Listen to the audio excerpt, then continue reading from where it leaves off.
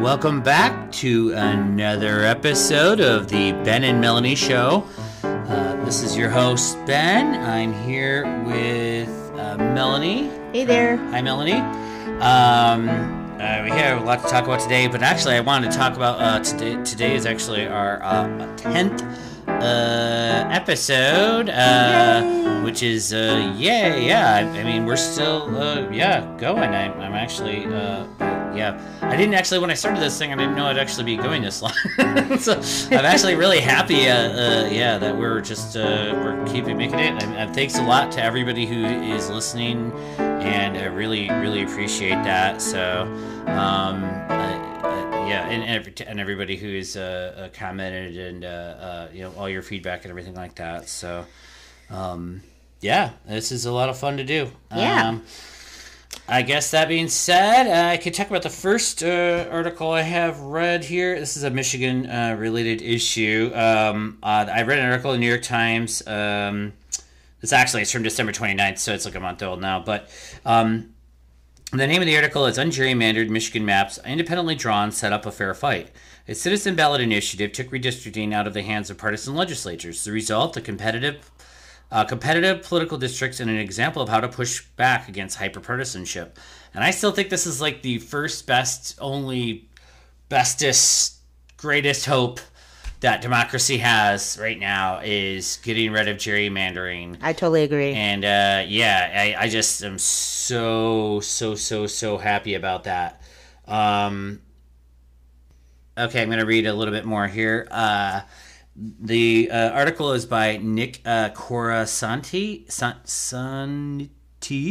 and like I said, it was published on December 29th, 2021. One of the country's most gerrymandered political maps has suddenly been replaced by one of the fairest. A decade after Michigan Republicans gave themselves seemingly impregnable majorities in the state legislature by drawing districts that heavily favored their party, a newly created independent commission approved maps late Tuesday that created districts so competitive that Democrats have a fighting chance of recapturing the state Senate for the first time since 1984. The work of the new commission, which includes Democrats, Republicans, and independents, was established through a citizen ballot initiative, stands in sharp contrast to the type of hyperpartisan extreme gerrymandering that has swept much of the country, exacerbating political polarization, and it may highlight a potential path to undoing such gerrymandering. With lawmakers excluded from the map-making process, Michigan's new districts will much more closely reflect the overall partisan makeup of the hotly contested battleground state. So I'm just thinking that's great. I think that's wonderful, but did I miss it? Did you say who was on that commission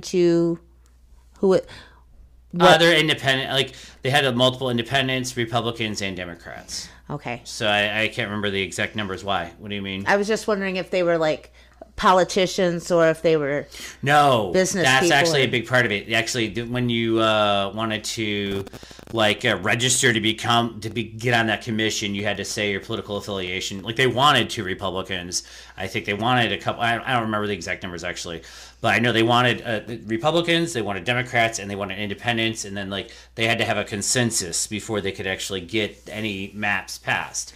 So this is a proof that that Republicans and independents and Democrats can come together on something. So yay! It is true. Later in the article, they're talking about it more. There are a couple lawsuits, I think, pending. I think the Republicans, I think they've already tried suing multiple times, and they're trying to sue again. It sounds like from what the New York Times person, they're talking to somebody here, from what they're saying, that Michael Lee here, senior counsel who focuses on redistricting at the Brennan Center for Justice. He was basically saying that the Republicans probably don't have a good chance at overturning it at all. It's an amendment to the state's constitution. Then in Detroit, I know African Americans have sued, saying that they're underrepresented, which may be true for this map, and I guess. But what also he was saying they might change a few of the lines around Detroit because of that, but overall, I mean, they're stuck with this map now, and And they're already running. Like Mr. Moulinar, the representative for currently mid-Michigan, including Midland, is definitely running for his seat. Unfortunately, in the article too, they were talking about this bit too. Unfortunately, our sort of area kind of got stuck with the leftovers. So, like the mid-Michigan area is kind of in a weird is pretty partisan still. But that's normal, I think. But actually, John Moulinar does not actually live in this area. He lives in Midland. So I actually think that he shouldn't be running for this seat. I think it'd be nicer to have somebody from this area actually running. And when I say this area, quote unquote, I mean a very, very large swath of the middle of the state, really, from literally like Berry County and Hastings all the way up to like freaking Cadillac, and then like it like kind of like is like a giant freaking T almost, but it's like fat. It's like a giant T-bone steak. Because it gets this narrow at the bottom, gets fat at the top, but that makes sense. But it's a huge area. It's plus 30 points on the Republican side. There's no way a Democrat will ever win here. However, places like Grand Rapids, now it's very competitive. The Tri-City area, I think, Saginaw, Midland, Bay City, that whole area, that's very competitive now. Like there's lots of areas now that are up for grabs. So. It's definitely going to change the nature of elections in our state, I think, going forward. I think this benefits Republicans just as much as it benefits Democrats in many ways, too. Because there's tons of states, actually, where Republicans don't have a snowball chance in hell at winning. Like in California, there are a lot of Republicans. California is a huge freaking state, population-wise and size-wise. And there's a shit ton of Republicans there. And they are completely underrepresented, I'm sure. So I mean, they could pass something like this in a lot of other states, blue states included. Yeah, give a fair shake to the voters to be able to have a representative that represents them. Oh my God! Yeah, I know it just seems so simple, and I don't know why they haven't done it. Why do we need to stack it one way or the other? It should just be a fair fight. That's what I think. What I think. More commissions need to happen like this. Yeah, and I mean, it's not going to change, obviously. Places like mid-Michigan are going to stay Republican. That's not going to change. It's this could represent the makeup of the area, but I think it'd just be so much better in many cases. So, and like in this state's like a 50-50 state. This is a purple state, and you would never know it. The Republicans have just had control, like literally all of our lives, it feels like, just about. If you're 40, like just pretty much like seemingly, and it's you would never know it's a purple state. You would think it was just completely red. Anyway, I'm trying to reach out. I'm kind of, maybe that's an asshole thing to say too, because I'm trying to reach out to Republicans a little bit here on this too. I think it would benefit both sides. I really do. I don't think it would just benefit Democrats at all. Anyway, we could keep. I'm trying to think of what was next on the agenda today. Did you have any articles you want to talk about next? Yeah. Well, I wanted to go back to something that happened. What year was it this happened? I can't remember. Just a second. I got to look it up here. Hold on. So back in October, there was an incident that landed all over the internet about a math teacher named Candace Reed in California who did an offensive dance wearing a Native American headdress in her classroom for years, where she chanted Soka-Toa, a mnemonic used to remember trig functions. She has now been terminated. There were many calls, emails, letters to the school district to fire her. I know that a lot of Native American people, Indian people in the communities were outraged. And I understand this because I myself have fought against mascots. But I think that I would rather her have not been terminated. I would rather her have been suspended and forced to go to the reservation that's closest to her and learn a thing or two and have some diversity training. That would be good, because firing her just lets her go off and get another job somewhere else where she can do the same thing. So I would rather have her educated on why that was bad, as far as my opinion goes. But I know that many in Native America would rather have had her terminated. Do you have any thoughts? Well, no, I just want to make sure you had a good source for that, right? As far as like she actually got fired. Shit. Oh no! My microphone fell. Hold on. Oh no! Oh no! Okay. Yes, I did. Okay. I just didn't know. I want to make sure it wasn't just something somebody's bandying about on Facebook or whatever. Right. No, You know, it's like that's I an- actually agree with you though. As far as like, I think firing her has to be. I mean, maybe I don't know though. Maybe she just stood up to the school board and just said, "Screw you, I'm doubling down." You know what I mean? Yeah, and I have no idea. They might have left her with no option. Right. But I'm surprised that they fired her over that. Actually, I know it gave a lot of negative publicity to that school district. Oh, or yeah. whatever. But like, geez, you know, like that's Yeah. not giving her a chance to learn anything. And I would yeah. rather her learn something, because when you fire people, this kind of goes into Bill Maher a little bit, because, well, let me go back here first.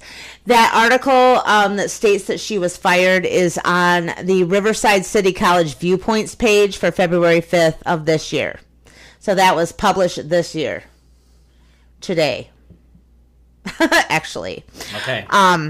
That's saying that she did brand new. indeed get fired. Yeah. So, but I think this goes to like Bill Maher. We watch Bill Maher sometimes, and we kind of are like, he does this big thing about cancel culture all the time, and how you're not allowed to make a mistake when you're younger, and then you get to be like 30 or something, and that mistake comes back to haunt you. I think that if I just go from my gut and I'm emotional and I'm angry and yeah, fire her. But when I stop and think about it, that doesn't help anybody, because now you've made a person that, first of all, was mocking a culture, and secondly, doesn't know anything, and now they hate them because they were fired from their job. They did not learn a thing when you fire them over this kind of stuff. They need to be educated. I mean, when we went after the mascot issue, we educated the community on why it was bad. Why is it bad? We'll show you. We brought the tribe in. We brought historical documents in to show why that was an offensive term. So I think the same thing should go for these kind of situations. They should definitely be educated about why. I think the internet's just making people famous now, and that's a big change compared to the way things used to be. You know, I mean, I'm sure she could have done this 20 years ago easily and never had any consequences for it. And I'm sure she's probably done it for the several years in her career on a regular basis. And that's, that's her choice. Obviously, it's a free country, and it's would have been annoying as a student, obviously, and racist. But I mean, and all you could do though in the past is just complain about it. But now their current technology, everything is recorded, and more than just complaining is done. It just gets posted for the world, So it's like, I guess people just need to be more aware of that. Anyway, I think it was a shitty thing what she did, but firing her, I feel like God, man, that just seems like over the top. Actually, it reminds me that this isn't nearly as bad. But Whoopi Goldberg situation that just happened this week, where she basically on The View on live TV basically said the Holocaust was not about race, which there just is so much wrong with that. I don't even know if I want to get into that, but anyway. Oh well, she was just suspended though for like 2 weeks. Mm-hmm. And she apologized. It's not and like she had the defamation league on and learned why that was wrong. Yep, that was important. She did not double down. She did all the right things. She said, "Oh, I made a mistake there. The Germans viewed Jews as a different race, so everything about that was saying that was wrong. Really, I think that it just goes to show like maybe the definition of race."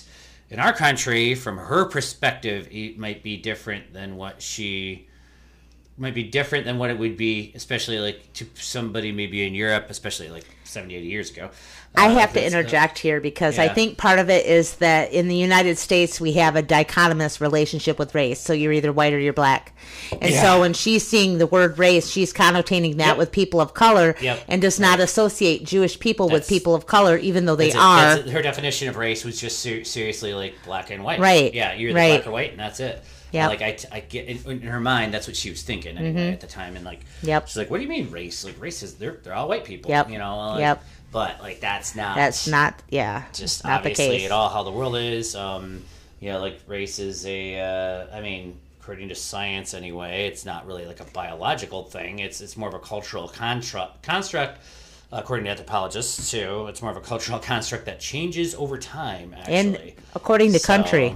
Because if you're in right. Britain, totally different thing. Yeah. Race means a totally different thing in Brazil. I mean, it depends on the country you're living with. And the time period. And the time period and the history of that place. Yeah, so like it can mean different things for different people depending on the time and place. And as a minority group, I mean, minority groups need to acknowledge the pain that other groups have had over Earth and throughout history, and not do a compare notes thing where you cannot compare pain. No. Pain is pain, and all of it is horrific. That's all I have to say about that. The Holocaust was horrific. It should have never happened. I hope that more people learn about it, because we just heard statistics this morning on the PBS NewsHour we were watching, and they were saying, like, do you remember the statistic? It was very low. Like, that people that understood or knew anything about the Holocaust. There was a study that was done a couple years ago, apparently, and they actually asked people, I want to say between like 20 and 40 or something like that. Just younger people in general, I guess I should say, if they thought the Holocaust was real. Like 23% or so. This is on PBS NewsHour if you want to look it up. Anyway, that's but this they said like 23%, 23 point some percent of people just thought it might have been not real or a myth or not even know anything about it, which is actually completely disturbing. That scares me. But I think it might be like they're not really, like they really jammed it in our heads when we were in school. Definitely. But I'm not sure if they're teaching it quite to that extent anymore. And it could be just that generation, the older generation that had to go through it obviously is dying out. And there's probably very few of them left, I would think at this point. Hardly any. So I think that might have a lot to do with it too. But so eventually, I mean, that's probably going to be a thing of the past that people are going to have to try to debate constantly to try to figure out whether it really happened or not, which has been upheld in a court of law that it really did happen in the 1980s in England. And they made a documentary about it anyway, right? I don't know, did you ever... Yeah, anyway, but... I personally have been down to Dearborn, and I went through the Holocaust Museum down there, and let me tell you, when you go through there, they have the original documents, they have video, they have newspapers, they have everything documented, and it is something that I cannot believe somebody would not believe that happened. It isn't like, it's almost like people are trying to turn it into like, well, we never really went to the moon, it was on a sound stage. No, it was not. The Holocaust was real. The genocide of Native Americans is real, and the horrifying slave trade happened. And also, this country was founded on all these things. It was a colony, colonizing land that was held by Native people. So, and then like our capital was built by African American slaves. Let's be honest here. We need to recognize our own history. Why? So we don't repeat it. And that brings me to another thing I wanted to talk about. Really quick before we move on, are you sorry, I hate to interrupt you. I was just looking up anybody who hasn't seen Denial. That's a really good movie. It's from 2016. It's all about I think it's great. It's all about this court case in the 1980s. It has Rachel Weisz in it, Tom Wilkinson. It's basically they had a Holocaust denier who actually was trying to prove in court, and actually it looked, at least in the movie, I remember this movie, they made a documentary about it, looks like, too, back in the day, but like in 2000, the Holocaust on Trial or something, I don't know, but they looked like it looked like he was going to win, possibly, and I mean, maybe they created drama for the movie, but yeah, it's actually was proven in court that it actually happened, just to be, anyway, Claire. So, but hopefully this doesn't, I mean, obviously it's just going to continue to be a thing, but. I wanted to move into another subject, which we've touched on before in other episodes, which is book banning. So in the last year, book banning has went up. I mean, speaking people about Nazis. Yeah. Speaking of Nazis, okay. Speaking about Nazis. Yeah. Definitely. So it's been even in the local paper, the Greenville Public Schools. Their school board had to deal with this. Groups coming up with books that they think should be banned for various reasons. Now, in the last week? Well, like the mouse. Well, yeah, I think that the discussion. Well, actually, we were talking about Whoopi Goldberg earlier. Yeah. I like that in that discussion, they were talking about mouse. That's how the Holocaust even came up at all. Yep. And then Mouse is a graphic novel about the Holocaust. If you have not seen a TV recently. Yeah, and they definitely ban that. It's school districts, and school districts are allowed to ban things. They're not trying to ban. Obviously, they can't just like ban a book, like all in like a state or something. But they can definitely ban it out of a school library, and that's what they did. And now, this last week, a pastor in, was it Tennessee? I think there was also one in Texas. Tennessee actually is where this did a sermon and started a bonfire, so they started burning books. A bunch of books, including Harry Potter and Twilight. The video even showed him burning stuff from Disney. They were burning a bunch of ridiculous things, like they were burning backpacks and just a bunch of junk, really.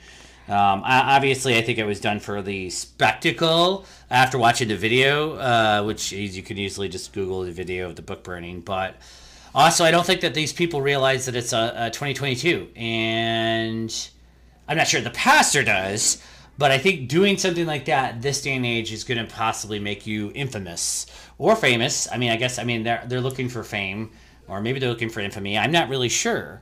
But I mean, there was a surprisingly large crowd that showed up to burn their, what they thought were witchcraft items or something, devil items. I don't know.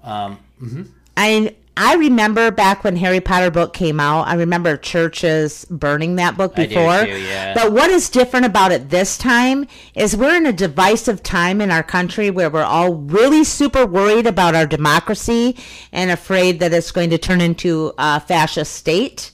And doing something like that is inflammatory. Yeah, I already saw the meme posted to Facebook already. Like, there's a meme. If this was a video podcast, we could show it to you, but we can't.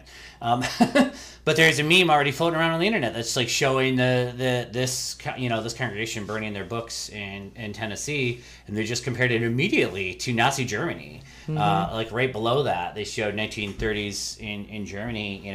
There's massive book fires, book burnings happening. And the difference between 1933 and today is that when the Nazi groups, I shouldn't say Germans, the Nazi groups did the book burnings over there, they literally could remove ideas from society if they burned all the books. They could actually destroy them. Yeah. Today, that is not possible. There's no way to remove all of a book from anywhere. Right. You got it's e-books. everywhere. It's all online. People have them on their computers as PDF. There's no way. It's purely symbolism It's now. symbolism now. But the symbolism is dangerous. The idea of censoring thought is dangerous. I think there's no way they could possibly make anything more popular than by burning it. I think we talked about this. Right. Yeah, it's been a couple weeks since we've done a podcast. Now, we were sick. This wasn't even us. I wouldn't even let us being sick hold us back as much, but mostly the kids were sick. Yeah. So sorry. We try to get it out weekly if we can, but obviously there's extenuating circumstances. Anyway, so yeah, I really think that was symbolism. I really think that like the pastor is almost trying to just become more famous, get more donations, get more crazy people giving him money, whatever he can do, you know. But it's disappointing to me though, and it really, really bothers me because I've seen groups try to do the censorship thing before. Like, I don't really like Nazi propaganda, but I'm not going to say it can't exist. No, yeah, they have the ability to have the First Amendment, right? Yeah, in our country, and that's okay. And you know how I deal with it? I don't read it. So if you don't want your kids to read something, don't give them the book. You can say no. If you don't want them on the internet, that's your business. But you can't tell me what I can do with my kid. Thank you. Yeah, that actually is kind of bullshit. Yeah. And that's what's happening, it seems like, in Greenville a little bit. Like, they're trying to tell you, some people are trying to tell the school board in Greenville what your kid can and can't read at school, which is bullshit, actually. Yep. But I'm really, really disappointed, actually, in Me too. This. I'm actually not disappointed in our local community as a whole, but I'm disappointed in the individuals that are eating up this crap to try to ban this stuff. I don't get it. Well, I mean, I get it. I do think that billionaires are funding. I think they want people to be uneducated. I really think so too. So they can make good little workers. Yep. And not. You can't question something if you're not educated enough to do it. If you've never read a book, you're not going to be able to unionize very well. I mean, you're not going to know anything about unions. You know, this stuff happened a long time ago. You know, the peasants couldn't read. Only the upper echelon could read back in the day, and they just did whatever they were told too. I hope people think about this. I think it was a lot easier to put down. Well, that changed in France. So, and France. This is a different situation too. I was gonna say a lot of people could read in France too. That probably helped. But I think that like this is a very different situation. People aren't peasants; they can read. You can't. The more they try to get people to not read, the more people will. It's almost I almost feel like it's gonna just backfire constantly. If the elite people like Jeff Bezos just need people to be just good little workers, eventually, I mean, they're going to start burning Amazon factories down, you know? Like, it's not going to, it's not that I'm suggesting to do that or anything. Not at all. Not at all. You don't have to defend me. But anyway, I just say, like, now that I don't think that anybody really would want to do that. But that's what happens, man. Like, people will, I mean, they'll come up the works. They'll start. They'll shut down factories. They'll do all kinds of stuff. So you know, like we gotta, you know, pay them good so they won't do that. Actually, that's true. But I also think that the more the schools get dumbed down and history isn't allowed to be taught, and we're teaching two stupid tests that don't mean anything, we need to think about that for a minute in our schools, because if you don't know something, you can't do something. So people would shut down places like that because they are educated, and not everyone wants to read. Some people would rather play a video game. Oh, yeah. But video games are fine, and I think you can learn a lot from video games, too. So, I think if you lived in a police state,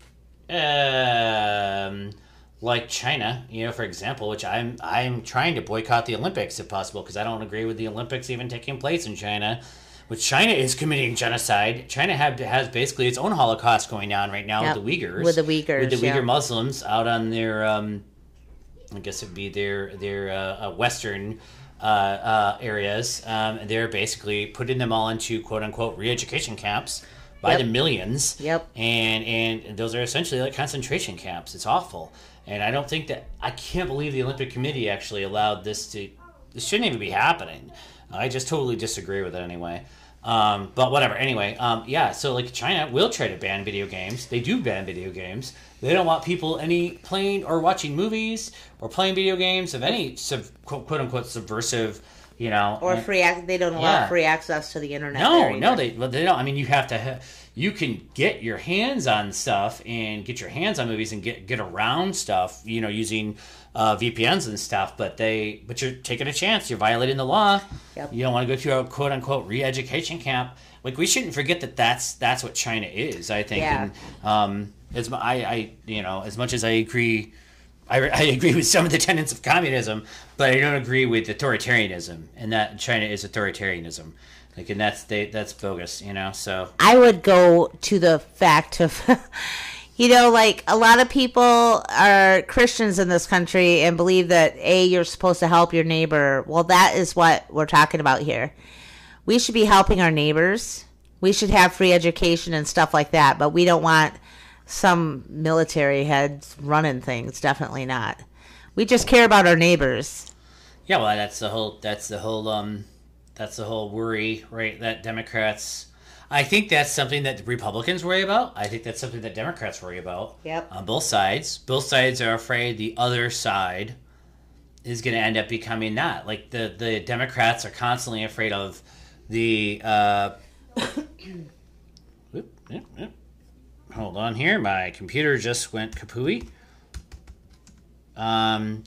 The Democrats, it seems like, are constantly afraid of the fascism happening. The Republicans are afraid of I'm not exactly sure, communism.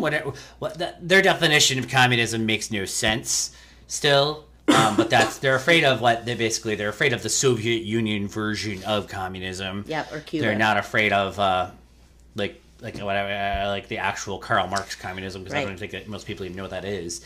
But that's like a lack of government, really. You know. They're definitely afraid of the Soviet Union happening being the United States Socialist Republic. So they're afraid if the Democrats get control, we're just going to have that. Let me just say that most of the far left in this country want what much of the Europe has, which is like family leave. No, yeah. And healthcare, that's it. Yeah. We're not asking for a lot here. But I think that there's a lot of people apparently that think that's a slippery slope. Like, you're trading your individualism as an American. You just have individualism. You just are out there pulling yourself up by your bootstraps, taking care of your own, taking care of yourself in a log cabin or something. I don't know. You're going to trade that freedom and the freedom to have guns there, obviously, too, for universal health care. Like you said, you know what I mean? Or, universal daycare. And I'm going to trade, that's a trade. Then suddenly, once the government gets its paws on that sort of stuff, on daycare and healthcare and whatever, suddenly you won't have your freedom to go live in your cabin in the woods with a gun. Or something. I don't know. That's just Ted Kaczynski's. Yeah. We need to stop with the whole freedom talk and start talking about, again, responsibility. How about we have responsibility to our neighbors? How about we stop trying to take everything from everybody if we don't have it? No one else can have it either. It's like toddlers, man. You have a toy. I want that toy. Once I get the toy, you can't have the toy anymore. Well, it's like, really? But that's the way we have this conversation, is realize that maybe we don't need to be afraid. Like, Republicans don't need to be afraid of Democrats doing that, of turning into the CCCP. And then maybe Democrats should stop being. I don't know. Maybe Trump isn't a threat. I don't know. I mean, boy, he sure seems like he's a threat, doesn't he? But I mean, maybe the threat's overblown. Maybe my fears of fascism are overblown and blown up through the media, out of proportion, magnified. Maybe, I don't really know. Maybe I need to get my head screwed on straight and stop freaking out so much. Mm-hmm. But man, it does seem bad when you're trying to limit people who can vote. Limit where they can vote, limit all those things. Gosh, that is something that we never have done. I don't think. Who's Democrats? I don't think Democrats have done that. You don't think Democrats have done that? I would imagine have they history sure major? They probably have at some point in history. I don't think that you can say that at all. Actually, I'm sure in the 1800s. I'm sure if you tried to go to the polls, you could get the shit kicked out of you if you were the wrong party. And also, in many cases, you could vote over and over and over. So, I mean, if you go back to like the 1860s or something, it was the Wild West, man. Like, literally. It wasn't just quote unquote the Wild West. It was the Wild West. The actual Wild West, right? And like, man, there was no rules, man. Like it was nuts. I mean, watch Gangs of New York, dude. Like, that's, come on. I mean, like, it was totally all over the place. I mean, those were Republicans in many of those cases, and not just Democrats, but Democrats and if you go back in time far enough, I mean, it's all bets are off there. So I don't think you can blanket say that. But I was thinking more recent history. well, I guess I don't know. Even then, I don't know if you could really say that. But I think you need. I think that like one side, you can't throw stones like that. You can't say like, oh, one side's just guilty of doing this and the other side's just completely innocent. I think the That's not Democrats true. probably Yeah. were also guilty of gerrymandering in their favor as well. That would be sort of like, I just read they're worse. It's arguably worse Yeah, in yeah. blue states. I can Far see worse. that. I like can see that. Republicans have no chance in like California and New York. Like nothing. There's no way. Like the Democrats have permanent supermajorities in those places. Yep. It would be the odds of a Republican ever getting in are just unbelievably low. And if you go out into the upstate New York, and if you go out into the interior California, away from the coast, the hinterland, you're going to find a lot of Republicans. You're going to find a lot, and they do not feel, I'm sure, represented at all. So they do not feel like their needs are being met at all. They probably feel like they don't get probably much response from their government, And that does nothing but alienate people, I Right. feel. So, man. Do you have anything else you want to talk about today? And I just wanted to, we were talking about Trump. yeah. The GOP had a meeting, their winter meeting, and what is this? The AP Newswire has an article, says the title is Trump's GOP Party Further Tightens Tie to Former President. In Salt Lake City, Utah is where they have their meeting, and to sum it up, the article is telling you that large portions of the committee members are pro-Trump. They were supporting Trump ideas and basically shouting down other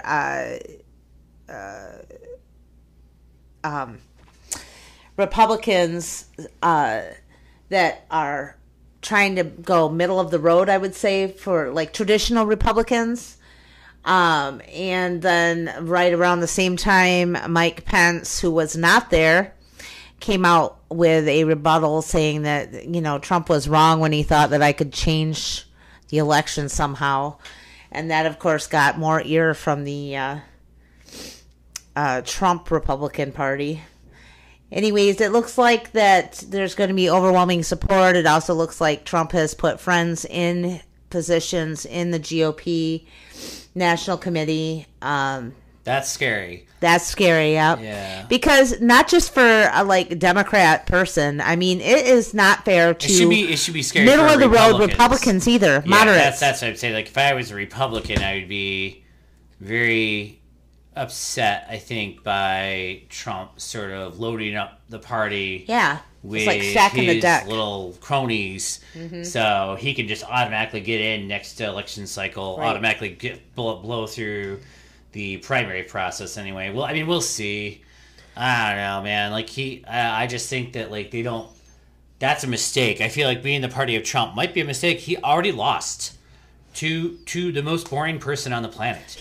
So I mean, like he already. I mean, I'm not sure if I'm the first person to have made that joke actually, but like he did though. You know what I mean? Like I don't know that he really has a shot in a general election. At this point, and not in any legitimate sort of fashion. Correct, yeah. Not numerically, anyway. If he would win, it would be completely in a messed up way.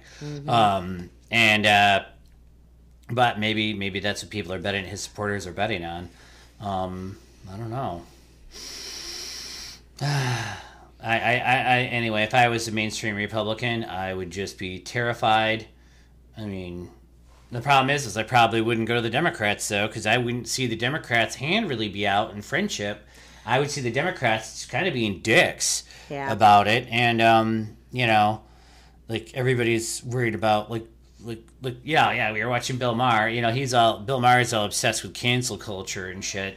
But, Yep. I mean, that's the part that drives Republicans, any potential middle-of-the-road Republicans from going to the Democrats when they see somebody get, quote-unquote, canceled, for dressing like an Indian or whatever, which isn't cool.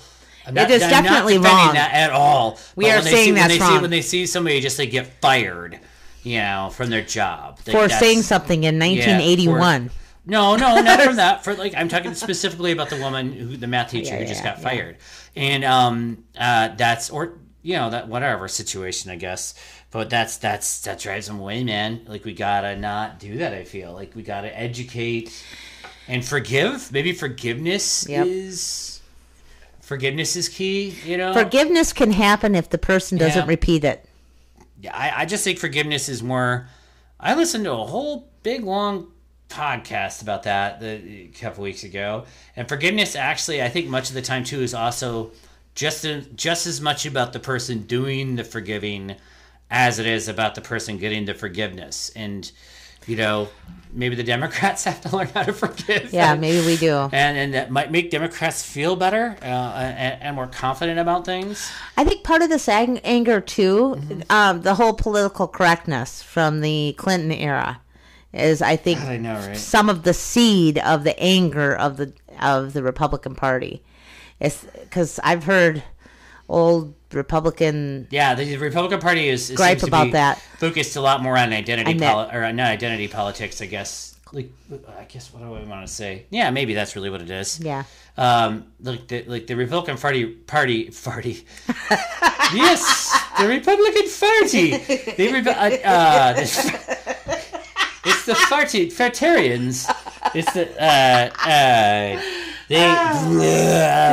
okay, we've been going for like 40 minutes. You gotta okay, trying to stay on task here. But it does seem like they're like really focused on single issues, really focused also on identity, like who is a real American and who is not a real American. Things like that.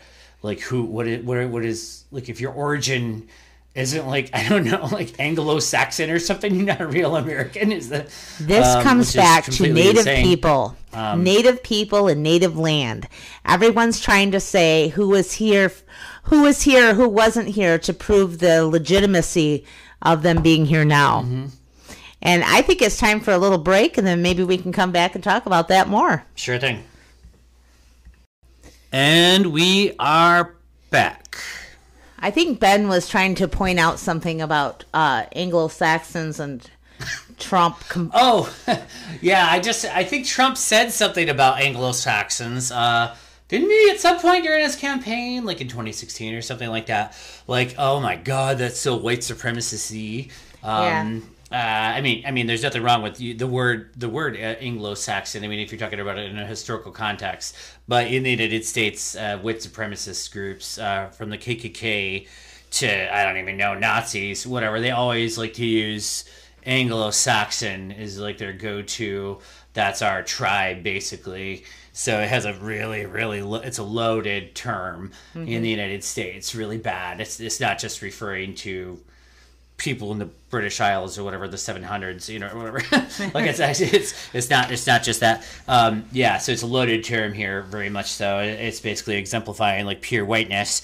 And then we're like on this kick. We're watching this new show called The Gilded Age, which is amazing. It was done by I think it's like Julian Fellows is his name, the same guy who created Downton Abbey, which is amazing. And as well, it's just 2 episodes in. The show just started, but it is painfully obvious that it's all about the New York elite in the 1880s, like 1882 or so, and it is painfully obvious that they were extremely exclusionary. Like the United States doesn't have any sort of aristocracy. So it's almost like they used the social scene of New York at that time, the richest people in the country, and at that time they would have been the richest people in the world. They used New York City's social scene as their version of aristocratic games. Really, it's pretty crazy. You're either like in or out. Like you're in new money or old money. And I don't know. We were just talking about Donald Trump. And he actually comes from that world largely, but his parents, I think, dad was German or something, right? Yeah, I think the last name was Drumpf. It was like German. It was like Drumpf. Anyway, and they changed it to Trump, right, or something. But they were millionaires, but they definitely would have not been included in that elite New York social scene at all in the early 20th century, I'm sure. Whenever their family came over as Germans, they would have been completely outsiders. And I think that's just interesting. And they would have not been considered Anglo-Saxon enough or whatever. Or not actually that. I mean, heck, to be an elite in the New York social scene, you'd have to be like what? What's somebody from the Netherlands called? Because it was originally New Amsterdam. So if you really trace your roots back, it'd even be before the British. It'd be, I want to say Dutch, really. Anyway. But that's really, really interesting. And I kind of wonder if Donald Trump sometimes has a massive chip on his shoulder about that, because he never really is one of that club, no matter how much money he has. Like, he'll never really be part of that scene. But anyway, even though he's made himself out to be like the center of that scene, though, at the same time, and that's like his whole shtick. But it's like he's full of shit, really, though. Like, yep. Yeah, so, totally full of shit. Anyway, kind of feel bad for him if he's carrying that around all the time. I don't know. Poor Donald Trump never can be seen as the elite that he wants to be. I think that goes back to his dad. I think that's a generational thing. I think his dad had that chip and he gave it to his son. Yeah, I know. That's what I'm saying. Like, that's like Donald Trump just was a millionaire playboy. Mm-hmm. Like, his dad would have been the one that actually, had to deal with that. Quote unquote, pulled himself up by the bootstraps. Right? Bootstrapped it, yeah. Well, whereas Donald is the silver I'm sure he claims spoon. to have pulled himself up by his bootstraps or something like that. Yeah, right up his own ass. But did I say that? No. Anyway, has anybody ever tried to actually do that? Stand up and try to pull yourself up by the bootstraps. I know, it's a joke. It actually is technically, it's like impossible. Yeah. If you have bootstraps. That's why it's a joke. You can't. You can't. Right? I can't remember. We stand on the shoulders of our parents. It seems like something Mark Twain would have coined. I don't know. Yeah. It's just like it was meant to be a joke, and then like somebody took it seriously somewhere along the line, and like now it's like, oh yeah, just pull yourself up by your boot. But like no, it was meant to be just something you never could do. The people who claim to have done that just inherited their money a lot. Yeah, it seems like a joke of the upper class would have on the poorer classes trying to work their way up. Like the for the American dream. Yeah. Like, good luck, pull yourself up by your bootstraps. No, let me adjust my monocle. Yeah. Back over to Park Place.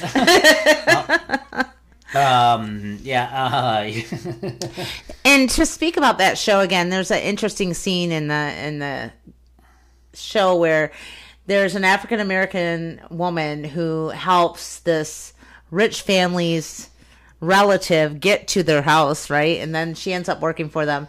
And then the Irish staff who's in the basement, who are the maids and stuff, are instantly worried and scared because they're afraid she's there for their jobs. Which is a real thing that happened over and over again. Like immigrants, waves of the immigrants would first be considered the maids and everything, and have not so good social capital, and then they would be transformed into Americans if they could. Apparently there's a book about this called How the Irish Became American or something like that. I can't think of the name. There are a lot of people. This whole situation with Whoopi Goldberg has got a lot of discussion online going lately. Yeah. How like race and ethnicity has significantly changed in America in the last 150 years or so. Like really, if you go back, back to that other time period, in the 1880s. People are going to not see the Irish as white, really. They're not going to see Italians as white. They're not going to see a lot of different groups as white. And that changed over time, and that's something that a lot of Americans, I think, are just really ignorant of. And I think that that's pretty wild, actually. So I don't blame Whoopi Goldberg in that way either. Like, she's just seeing race as a binary thing in a little bit, right? Black and white. Yep. And you got your, slave and slave owners, right? Like in our own history, the Civil War actually was a kind of pretty black and white issue. Civil War. It's like you have good versus evil almost. You know, like it was just like you have slavers versus non-slavers. You know, like that's you can't get more clear cut than that. Most Civil Wars actually are far more complicated and shades of gray. It seems like in much, I mean, in ways. I mean, like you know, if you look at the English Civil War, like that's boring in a way. I mean, not boring, but like super complex. Anyway, it's not like there's just like a line, and then one side came up to the line and fought the other side, and then like the one side won at the end of the day, and slavery was abolished. You know, like that's so. Man, America has like some of the. That is like some clear, not clean, but clear history, I guess, like that is, compared to most countries. Think of like Ireland, you know, the Troubles, like they're kind of like almost civil war that happened for, it's just so complicated. Don't even want to wade into that. You know, you sometimes without like having, you need hours and hours to explain it all, right? And I think America is the sins of the fathers, so to speak. I think that America is reaping the sins of the British Isles. I think the people that came here were looking for riches, and all of our fights back to the beginning of this country has come down to property. Property of people, property of property, the land itself, and then also how can we make lots of money really quickly so we can be like the aristocrats. You have to have a cheap or free labor supply, right, in order to just get rich. And then, so how do you get rich? And you would have to be the landed gentry. So we're going to de-land all the Indians, and if they won't move, we will kill them, and then we will take their land and make riches off of it. So we don't have to be peasants anymore. Slaves do all the work. Yeah, we'll have slaves to do all the work. Yeah, for free. And then I feel like you're right. The situation hasn't changed even into the Industrial Revolution. I mean, they figured out that slavery, almost like slavery, was just bad for business from a PR standpoint. I think sometimes, which is very, very cynical of me. I mean, obviously, it was horribly morally abhorrent, but I feel like the powers that be also were like, oh, people feel that's morally abhorrent. We better not do it anymore, you know, because if we do it, do it quietly. Yeah, we'll just pay people a little, and then make them pay for their own room and board and shit. So like, I feel like that's what Jeff Bezos does now, like a little bit. Like the billionaires are still just obsessed with extracting as much wealth as possible out of the population and having the cheapest possible labor, you know.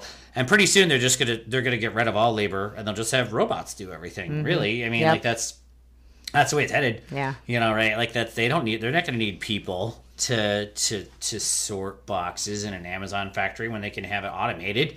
You know, like that's you know, that's something that's I mean, one of the first things they automate as soon as they can figure out how, you know. But same with truckers too, right? This is the mirror. It's all about money extraction, right? And this is the mirror we need to look into and look at ourselves hard as Americans, as a country. We need to look at ourselves at where we came from, so we don't repeat this stuff. But a lot of immigrants who have come here, that's the reason for coming here, is to get rich. They came here. That's the American dream, right? Right, but you need to admit that and not pretend that it didn't happen and make up mythos of American myths. That none of this actually took place and we were all happy-go-lucky people up here. I mean, that's not what happened. We need to admit that. I think there's a place for myths. I mean, it's good to have a nation. We need to learn this in history class. Yes, history class, they should teach it. You're right. That I mean, obviously the very first white people that came here, right, were just interested in getting rich, right? John Wolfe, right? Yeah, John Wolfe, and then... Yeah, John Smith, right? Anyway, the whole Pocahontas story.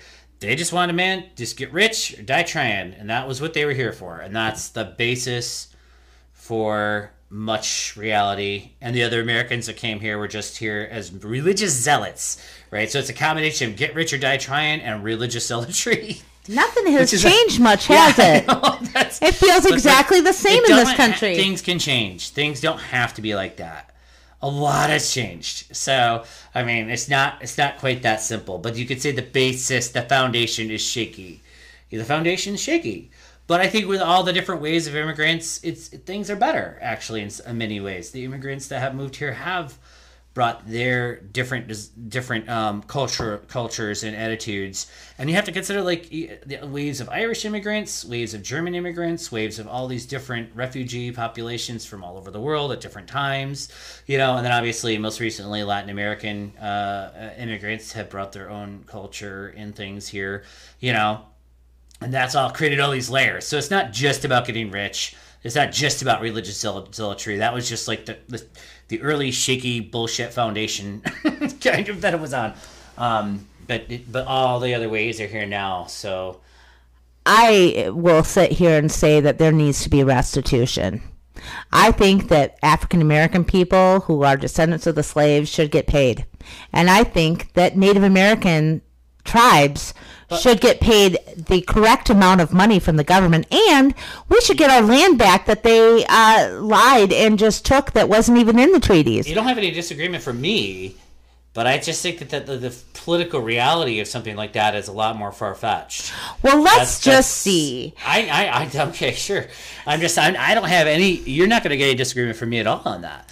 But I'm just saying, like, I just feel like the political reality. I think that like. What could be a reality is certain populations of like the survivors of the Tulsa race riots, maybe they like specifically could actually get reparations. You know what I mean? Because their shit was just genuinely just stole, and they have evidence of this, Intergenerational poverty. I'm saying, I know. That's what I'm trying to argue is that, but you're going to have, in order to have the political will to do something like this, you're going to have to show like they have done reparations in the United States, like with the Japanese. During World War II, the Japanese were put in internment camps. I'm not sure what year it was in the 1980s though. The Japanese the descendants of that population, and in 1980s there were so many were still alive. Obviously, they sued and won. I don't know how many millions or billions of dollars, but they won. So they actually got. There was actually, I think, legislation. I should take that back. I'm probably describing this incorrectly, but so there is precedent, is what I'm saying. There is precedent, but that was a smaller population and the payout number would be much larger for slavery. For slavery in general. And then the question would be, who pays for this? Would it be America or would it be other countries that brought them here? It was actual legislation in 1988. It was the Civil Liberties Act of 1988. It gave surviving Japanese Americans reparations and a formal apology by President Reagan for their incarceration during World War II. It did pass. He signed it. I'm just saying, like, there can be political will. It just has to be the right time, the right, Congress, the right people to do it. I think there's precedent. Is all I'm saying. I'm just not saying it's. I just think right now, I don't know. I wish, it doesn't seem like they're capable of getting much through. So well. I want to talk about, I'm going to move this over to Indian land back movement. So this goes along with kind of reparations, and this is about getting the land back. So this land back movement was officially begun in 2018 by Aaron Tailfeathers. He was a member of the Kainai tribe of Blackfeet Confederacy of Canada. Now, mind you, we don't have a border between our people. Let me just make that clear. There are two different rules. The United States has certain rules for Native people, and Canada has certain rules for their First Nations. Both of the sets of rules are bad, and treaties were lied on, and genocides happened, okay? People were stolen and put into residential schools in both countries. So this movement is in both countries. And I wanted to say there has been some progress in this. In 2020, in response to protests at Mount Rushmore. Mount Rushmore is included in the Fort Laramie Treaty area that was supposed to still belong to the Sioux. That place was never supposed to be carved into. That was our sacred mountain to the Sioux people. Anywho, in response to protests at Mount Rushmore, the indigenous organization Indian Collective drafted the Land Back Manifesto entitled the reclamation of everything stolen from the original peoples. The Land Back campaign was officially launched on Indigenous Peoples Day in 2020. And I am quoting from an article on Indians.com. It's called "The Land Back Movement is Decolonizing Indigenous Land Across the Americas," and it was published January 27th, 2022. You can look that up. The article's by Albert Bender. The article goes on to talk about why this is important for Indigenous people. There's intergenerational trauma over the land loss, and it has damaged our culture, our languages, separated our families. But there's been some other lights going on here. In 2019, the United Methodist Church returned ancestral lands in Upper Sandusky, Ohio, to the Wyandot Nation of Oklahoma. That is another positive thing where the land is going back. In 2015, the Mashpee Wampanoag reclaimed 300 acres of ancestral land after decades of efforts. And then that was overturned by Trump and then reinstated by Biden. In 2020, the Haudenosaunee of the Six Nations set up a roadblock on 1492 Land Back Lane to shut down a housing development on their unceded land in Ontario. Here's another one. In July 2020, the Esselen tribe purchased 12,000-acre ranch near Big Sur, California, as part of a multi-million-dollar deal. Some tribes who have casino funds or mining funds have been taking those funds and trying to buy back the land, which is like a punch in the gut to Native people. When the land was stolen in the first place, to have to turn around and buy that land back is really a slap in the face. But they are doing it to try and build a land base for their people so they can have housing and community buildings and reclamation of culture and traditions. Also, I think I want to be clear too about like a myth that is perpetuated about Indians. I think because I remember hearing this. I don't want to give. Okay, I guess I don't want to give like too many details. But I remember hearing this from a local at one of the places I worked, and they basically they would always go to the casino, right? And Mount Pleasant, or not even Mount Pleasant. I'm sorry, I think it was like further away, maybe Gun Lake or somewhere.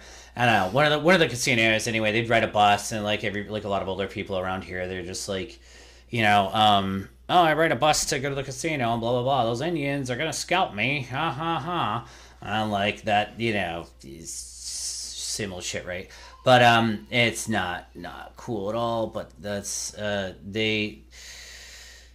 anyway. They seem to be under the impression. I asked them one day because they knew a lot about like a local area, like where are the Indian, what tribes might have lived around here? Because I was just interested in like local history, and they just said no, there weren't any, and that right there is just like completely. I don't know. It's just completely nuts. As a history nerd, I'm just like, what do you mean? I didn't even get into it because at the time I didn't even want to like have that kind of debate with that person at that time. But like, it's just, no, man, that's not true. There's Indians everywhere. They're buried everywhere. They have village sites everywhere. Yeah, and it's interesting they'll say that, and then they'll turn around and show you the arrowheads they found on their property. But Indians weren't here. They were not an arrowhead person like that. I'm just saying I've heard the same thing. Not all white people are in this category. So I'm not trying to. Not all white people who live in rural areas, but I think many white people who live in rural areas have this weird fantasy that this was just pristine wilderness. This came from like old Davy Crockett movies. I remember watching Davy Crockett in the Wonderful World of Disney when I was a kid, and Daniel Bowie or whatever his name was, right? David. I want to say David Bowie. That's not what I'm talking about. Not that David Bowie. Totally different. Not David Bowie. Yeah. More like the big knife Bowie knife guy. Like that. Like they just thought like this whole. I mean, not just this Kentucky, Tennessee, all the way Ohio, Michigan. These whole areas were just pristine wilderness. There was no one here. And they just walked in and there was just gardens planted for them and orchards and Garden just of Eden. And just like, it's just like, no, man, that covers up a horrible genocide, horrible history of of genocide, yes, but not just genocide. Forced removal. Forced removal campaigns. It didn't just happen to the Cherokee folks. Literally paying people to hunt and kill. This was the Wild West. And then they for the late 1700s and early 1800s, this was the West, and and it was a horrible campaign of basically slaughter, cultural genocide, real genocide, everything you could think of that went on for well over 100 years. I mean, more. I want to say right up into the 50s. Almost. And this idea from a lot of white people that just there weren't any Indians here is just completely. It's sad, actually. It's just I don't even have words. Especially as a history buff like I am, I just don't even have the words to even what do you mean? That I don't even know where to start with that. There's actual burial sites, village sites, everything everywhere around. If you look, if archaeologists, M66, which runs through here, M91 in Greenbelt are old Indian trails. Oh yeah, I'm sure. Probably, I don't even have a clue about that. I definitely know that for sure. But I know they that are. There's a lot of spots along the Flat River and stuff like that were probably village sites, and that's where that started. And those comments were kind of perpetuated or started. You were saying, Melanie, from go ahead. They were dime store paperback novels or graphic novels back in the 1800s. Right. That's where that was started. About this land was pure. There was nobody here. It was just perpetuated to children. Well, they figured out, I think, early on in American history is the best way to colonize. Right, isn't to send the military out necessarily. It's just to send people out. Just send families out to the frontiers. And they'll just take care of the colonizing for you. If the government wanted to take over an area, right? They, just settle it. And then they tell people they own the land, and they will die for that land, right? They will do anything necessary to have that land. You know what I mean? Especially Europeans who had a very I want to say a kind of narrow view of what land could be. But they were coming from a place where land ownership was almost impossible for anybody if you were outside the aristocracy. So, if you're transported on a ship from England to here, and you would get here and you'd be in a big city here or something like that, and then you're told you could get a free 40 acres or whatever the hell, you know what I mean? Hell, man, you are going to take that. Because in Ireland or England or whatever, there was no chance in a million years you were going to be able to own that kind of property there. Everything was owned and possessed by the elites, by the aristocracy, and by the richer merchant classes. There's just no way a regular person without some kind of inheritance was going to be able to get anything like that.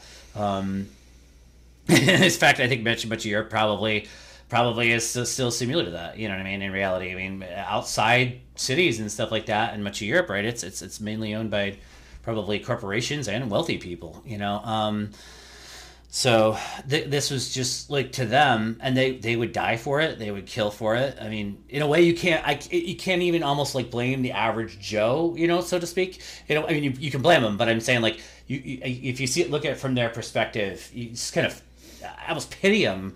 You know what I mean? Because they're doing the killing for the state. Because the state doesn't need to use its own resources now. The state can just send you out there and you'll kill everybody for them. And clear the land and divide and conquer. Divide and conquer. That's what happened. You mean divide and conquer happened between tribes too. Well, we'll ally with the British and you'll ally with the French and then you'll ally with the Americans and we'll all fight each other and kill each other off for everybody else. Then whichever foreign power rises to the top takes over. Mm-hmm. That's a strategy as well.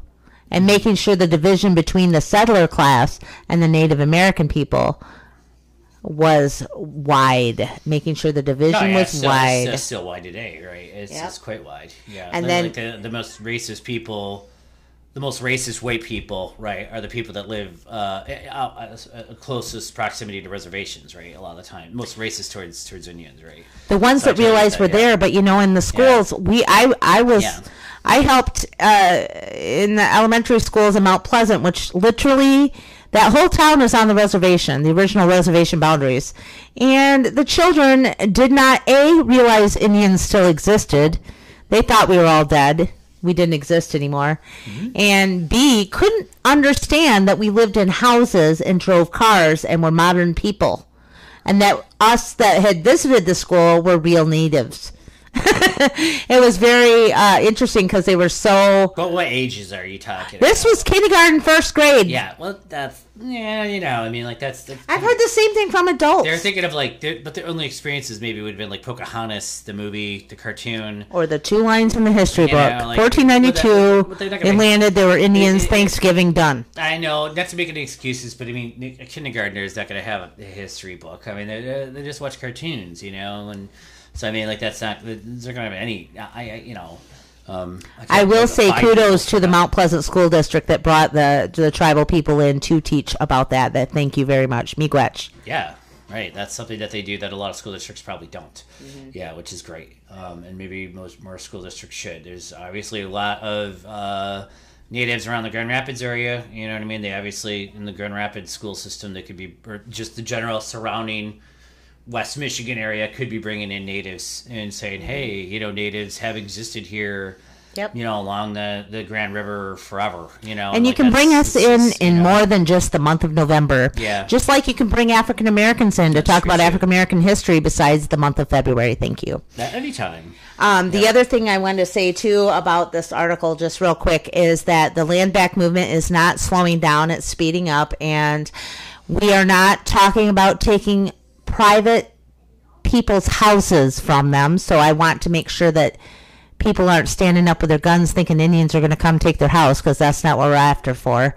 We're looking for our original boundaries to be reinstated around our reservation areas that were promised in the treaties. We're looking for reclamation of lands that are currently used by the military and our national parks. Unused, quote-unquote, unused land. So that's not, I don't want people thinking that we're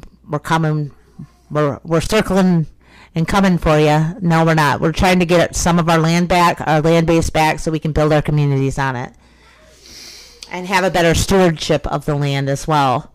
Yeah, I totally agree with that. It does seem like the nature, again, going back into the history of the United States, like our nature of our relationship with the land has been primarily exploitive.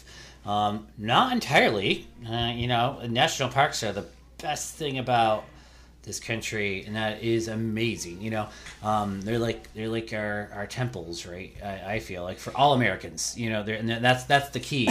They're not just for rich Americans.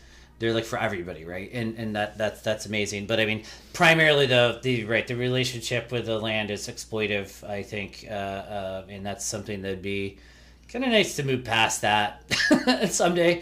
It doesn't have to be completely exploitive. Not every little tree has to be cut down. We can use the land and make sure that it's there for the next 7 generations. Yeah. We can drink the water and make sure we pee it out in the same place, and it's there for the next 7 generations. We need natural resources like wood, and we need crops, obviously, to live. Mm-hmm. You know, to have. But I mean, we don't have to necessarily, just because it's there, right, doesn't mean it has to be just completely annihilated. Consumed. You know, like, we need to stop looking at the natural world as something we can consume, because it's finite and precious. And we need to look at it like our world is a diamond. A beautiful, beautiful diamond. And we need to make sure that it stays beautiful. Yeah, or a marble. A really cool one. Anyways, I think that's it for me today. Yeah, this is our longest podcast. Give you something to think about. Yeah, wow. I'm surprised. Boy, we could really rant. We can. It's all pent up from being gone a week. It's been pent up. Been a lot pent up. Oh, another thing, too. I'm going to change my outro. Normally I say Bumma P motherfucker. Melanie pointed out to me here a while ago that is completely incorrect. That if you're gonna say Bumma P, that the motherfucker does not makes any damn bit of sense. Because in Ojibwe language, we don't have swear words, first of all, and so pairing the word we use for see you later, basically, with a swear word doesn't make sense in either language. And Bama P directly means afterwards when. So if you say it like, if I translate it and say the whole thing in English, it's afterwards when, motherfucker, which doesn't make any sense either. So I told him we should say Bama P Gawabaman, which means I will see you again. Because we have no goodbye. Yeah, okay. So I think we're just going to probably go ahead and say that. I'll let you, go ahead and say it one more time for me. Bama P Gawabaman. All right. We'll see you guys next time. Thanks a lot for tuning in. And Bama P Gawabaman. Gawabaman.